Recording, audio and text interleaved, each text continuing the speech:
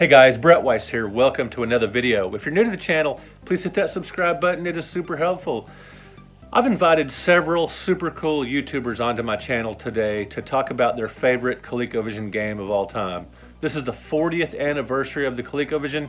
Yes, 2022 marks the 40th anniversary. Can't believe it. I did get mine back in '82 when I was just 15 years old, and man, this makes me feel old. But it's a reason to celebrate. I love this console. My favorite game of all time, as some of you know, for the ColecoVision is Ladybug. It's a perfect, near perfect, I should say, arcade port. It's an amazing game. It sort of takes the whole Pac-Man formula, you know, the dot gobbling maze game, and adds some new strategies, such as doors that you can maneuver, that you can open, close, and trap the bad guys. Vegetables in the center of the screen that you can eat. You can eat letters for extra ladybugs and to light up special, which will give you a vegetable garden, like a bonus round. Fantastic game. But I wanted to have some other guys on here talking about ColecoVision. I've talked about ColecoVision until I'm blue in the face. So I want to invite some of my friends on here to talk about their favorite game. One word of warning, just a little, Adam Koralik. Great guy, good friend of mine, a lot of fun to hang out with. Great YouTube channel, way over 100,000 subscribers. The dude needs to bone up on his ColecoVision, needs to get a ColecoVision and play the heck out of it, because apparently it's not much of a thing with him, as you will see by his pick as his favorite game. But he's last and certainly least in this video. Just giving you a hard time, Adam. Hope you come back to DFW sometime soon so we can hang out. So some of these picks by these YouTubers are going to surprise you guys. There's a couple of games on here that might not have occurred to you to be among the greatest or favorite ColecoVision titles. So check these out. And I'll see you at the end of this video. I'll come in with a little outro for you.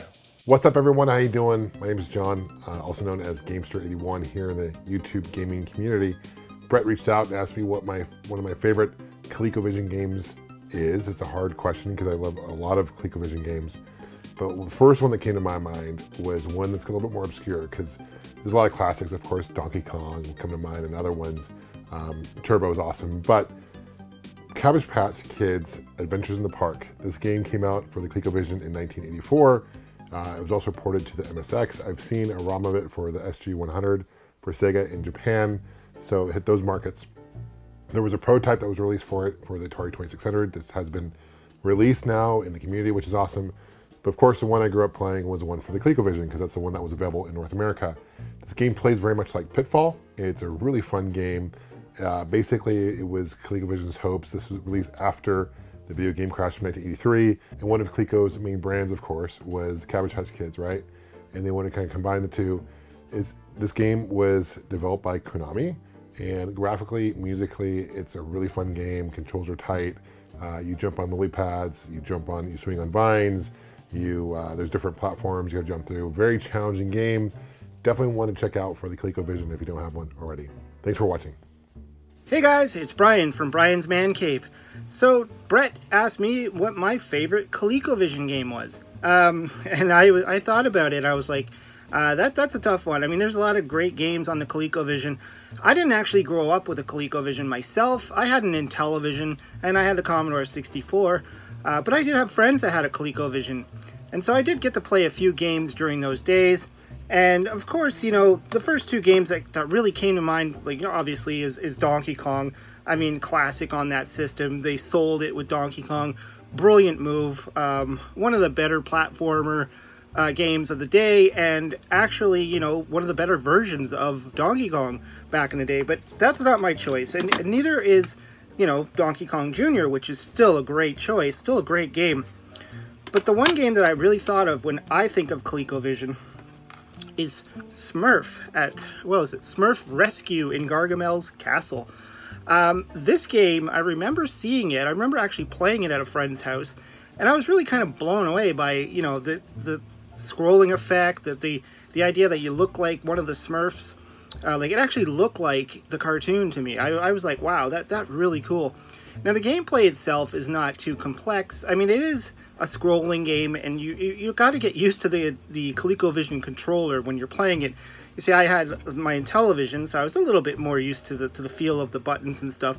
But even still, this game, you know, it doesn't have, it's not like the complexity that you would expect from, say, Donkey Kong or anything like that.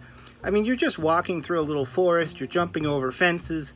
You really don't get many enemies until you've completed the game a few times.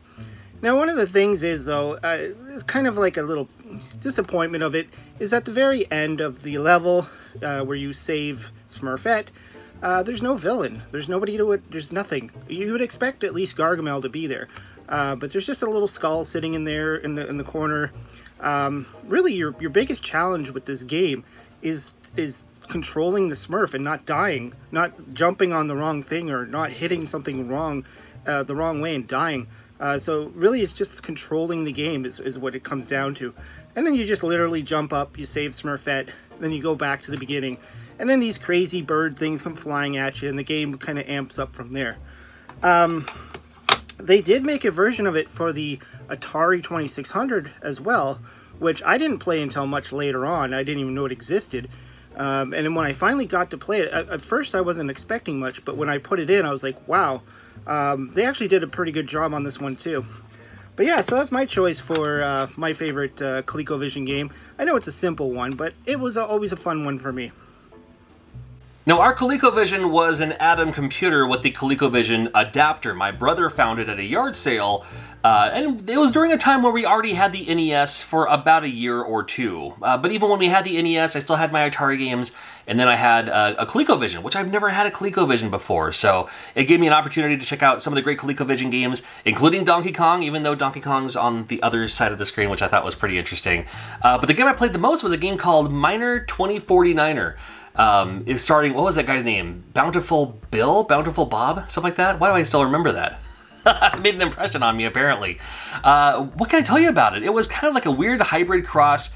Had a little bit of Donkey Kong, where you had to, like, you know, climb up the ladders and everything. A little bit of Jumpman Jr., where it just gave you, like, a stage to play with. Even a little bit of, maybe not so much Pac-Man. But you could pick up items where the enemies would then turn blue, and that's where you could defeat the enemies. So maybe a little bit of that too. And maybe a little bit of like City Connection or something like that, or Amagon from back in the arcade days, where you have to, I mean, the idea is you have your screen, your static screen, and the more you walk on these platforms, it fills them in, and when you fill in all the platforms, you move on to the next stage. So simple and complex design. However, just a lot of fun playing it. I could never get too far when I was younger. I'd love to, I mean, I haven't played this game in probably 20 years. I should check it out again soon. But when it comes to my favorite game for the ColecoVision, the very first game I thought of, I only had a few games, like 5 or 6 games or something like that. But the very first game I thought of, I went straight to Miner 2049er. It stood out to me more than the others. Hey guys, Papa Pete, the Old Guy Gamer here. Thanks a lot, Brett, for having me on to talk about my favorite ColecoVision game. Of the 3 big systems, Atari, Intellivision, and ColecoVision back pre-crash, like 1982, 83, ColecoVision was probably the one that I had the least experience with. I had an Atari 2600 myself.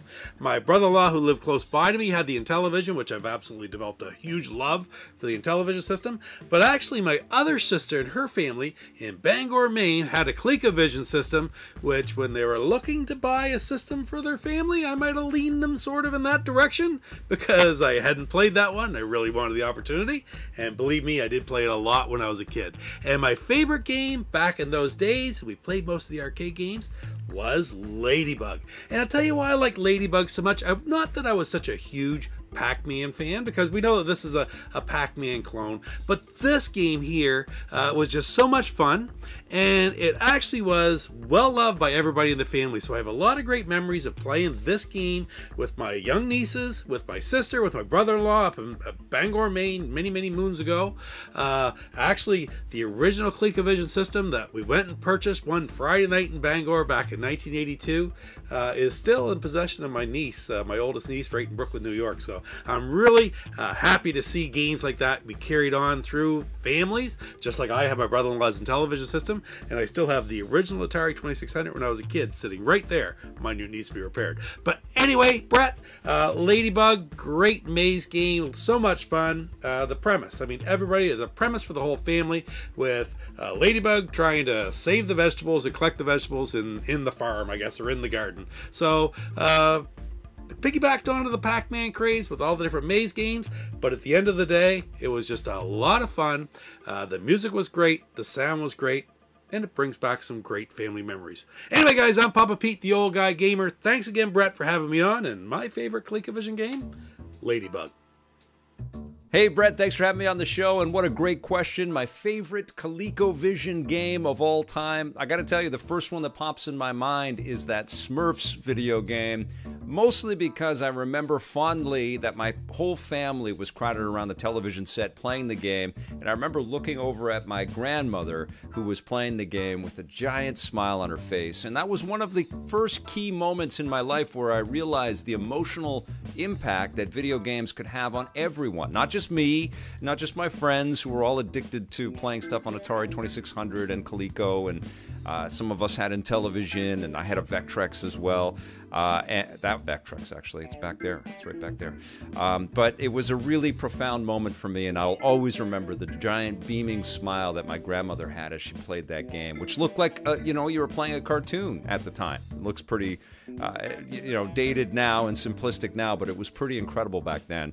I also loved a crazy shooter called Space Fury, and I remember that Cyclops alien that would come up after you'd finished your missions, and it was really hard and complex and tough on you, but you had a lot of fun with it. I really enjoyed that one.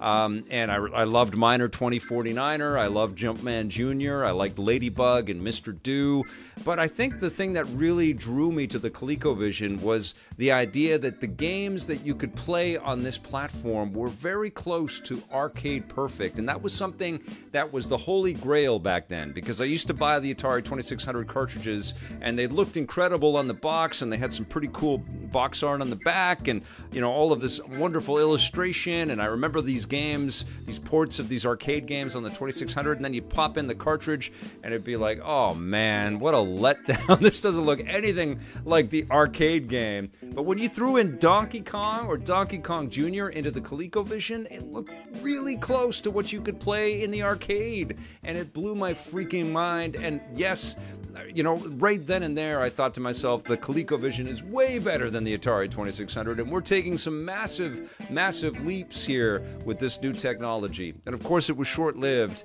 but I do have some fond memories of the ColecoVision. It was a pretty killer home console in its day. The Immortal John Hancock here, and I definitely have my favorite ColecoVision games, and one that's been growing on me, one I've been playing a lot more recently, is Jumpman Jr.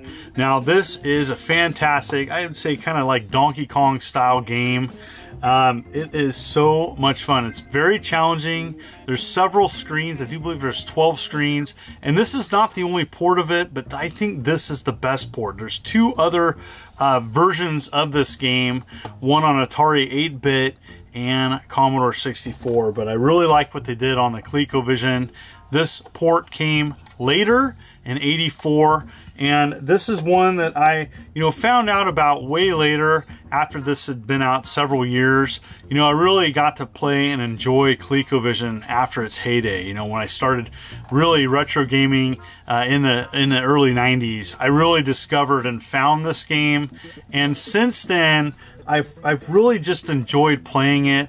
There's so many things that can kill you. I like the animations when you die, but this is a fantastic little game where you're going around collecting things, and it's got a high score, and it's so challenging. But I think if you give this one a try, it gets overlooked by other arcade classics, I do believe, on the ColecoVision, because the ColecoVision actually had a pretty strong library.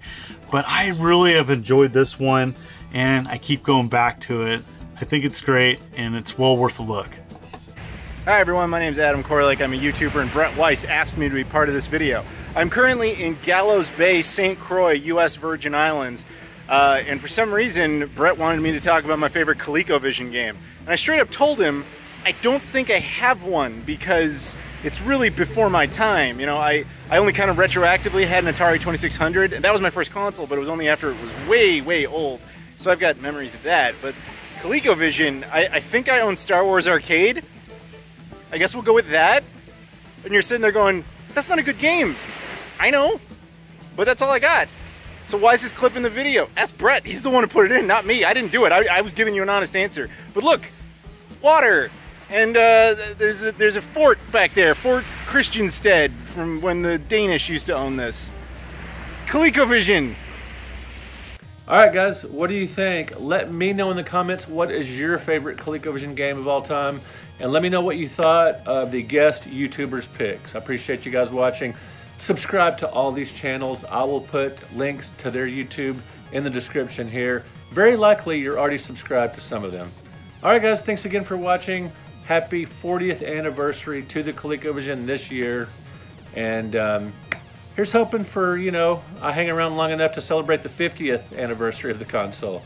All right, guys, talk to you later. See you in another video. If you're a fan of my work, you might want to consider supporting me on Patreon. For just a low fee each month, you get a lot of extra content. Another way to support the channel and my writing career is to buy books direct from me, including the 100 Greatest Console Video Games, the Classic Home Video Game Series. It's like an encyclopedia set. And this massive bad boy, the NES Omnibus Volume 1 A through L. I will put links in the description of this video where you can buy books direct from me and where you can support me on Patreon. Thank you guys so much. I really appreciate it. ColecoVision.